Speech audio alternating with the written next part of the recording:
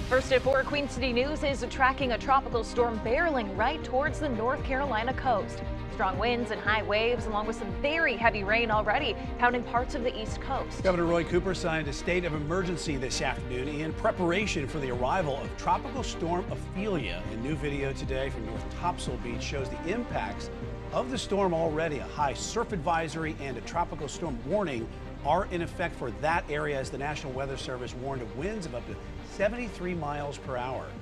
I'm taking a live look towards the storm from this tower camera off the coast of Cape Fear. Rain, wind, and high surf threatening some potential damage. That flag just barely hanging on. The storm was upgraded to that tropical storm just this afternoon as it continues to gain strength. Andy Fox is in Rodanthe on the Outer Banks with how the conditions are looking there right now.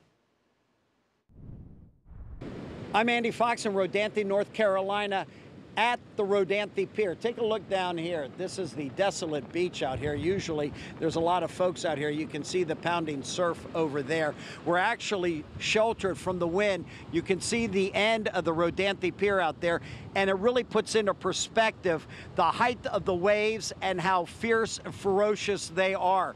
We are under a storm surge warning.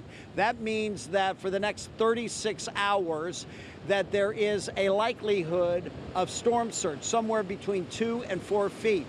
We do not have mandatory evacuations, but some have chosen to evacuate. And as we were coming into Rodanthe here on Hatteras Island, we saw a lot of cars going the other way.